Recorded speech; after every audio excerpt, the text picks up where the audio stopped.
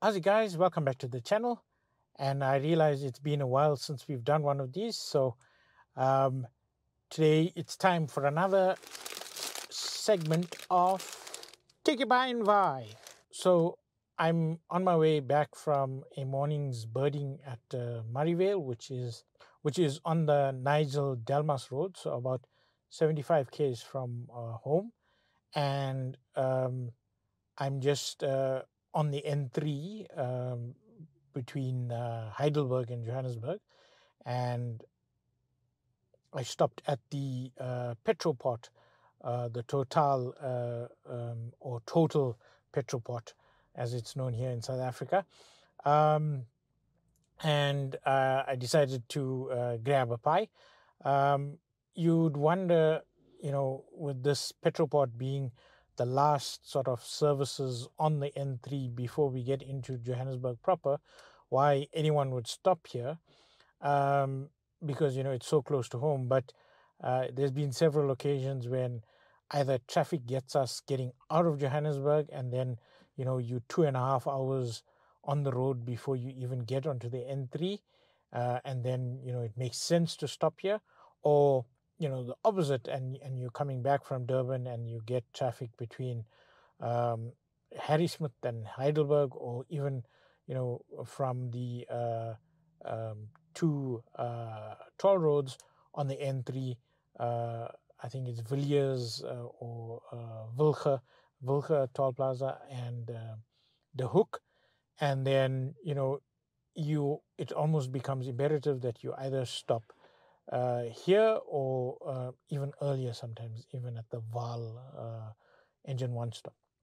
So if you're driving in South Africa, you'll see that the main highways, the N1, the N3, and the N2, will have different branded service stations that provide services on the longer journeys, and they the engine one stop, the Shell Ultra Cities.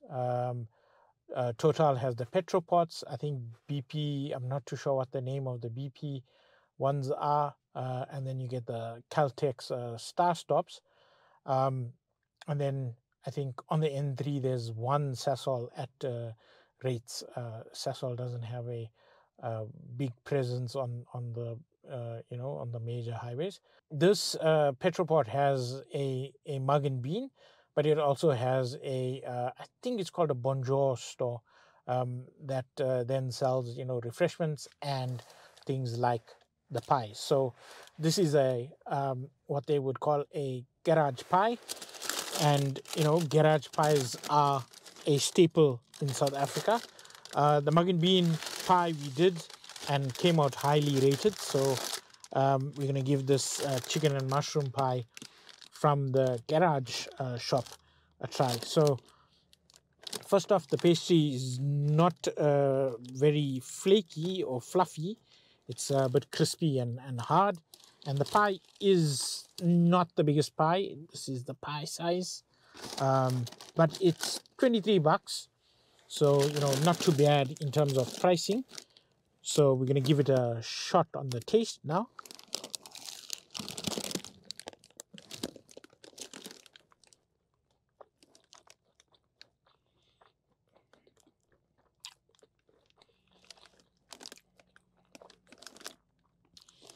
So yeah, the taste is not terrible. It's well seasoned. I got a bite of chicken. It's just a creamy chicken more than chicken and mushroom that I'm getting.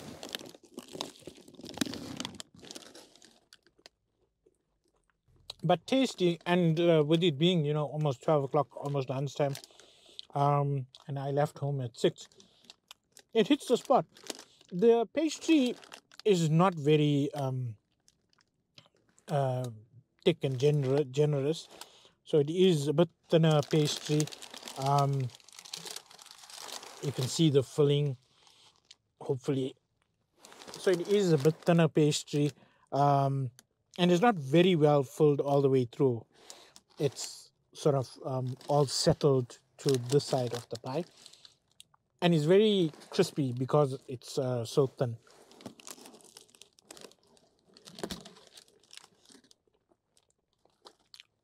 The chicken is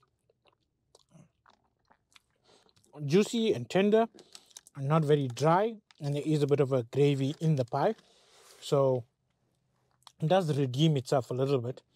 I think for a garage pie on the N3, and for the price, the 23 rand, um, I think it's not bad. So I think I'll give this one maybe a 7. If it was filled a little bit better, it would maybe even get a 7.5. Possible, and hits the spot, but maybe you'll need 2 of these to see you through to Joburg. Okay, cool. I'll put up the rankings. I think the rankings remain the same, with Maggie's Pie still at number 1.